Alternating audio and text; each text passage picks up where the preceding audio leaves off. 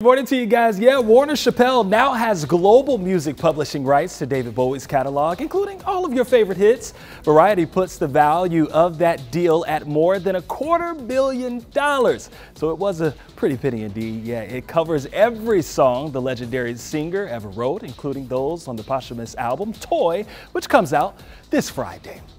Very soon, semi-trucks could be driving themselves on the freeways. That's something you're excited about? Take a look at this. Autonomous trucking startup TuSimple has completed its very first self-driving truck run on open public roads without a human in the vehicle. Yeah, the company's autonomous driving system navigated an 80-mile trip in Arizona, and although the trip was successful, they do say that it could be a couple of years before self-driving trucks are commercially available.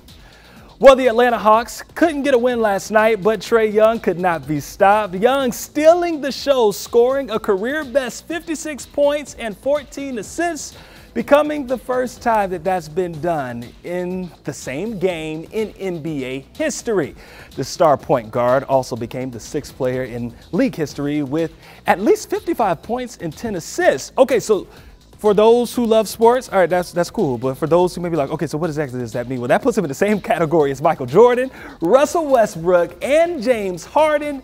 Even if you don't know sports, you've heard of those names, I would think. But guys, unfortunately, that still wasn't enough for the Hawks to win last night. That's a lot of points to put down and lose a game, isn't it? That's kind of what he's had to do recently since the team has been so injured. But MJ, the GOAT, Russell Westbrook, James Harden, future Hall of Famers. So Trae Young's in good company there. Pretty good. And young right now, too. I mean, very young. Still got some time, absolutely. Really yep.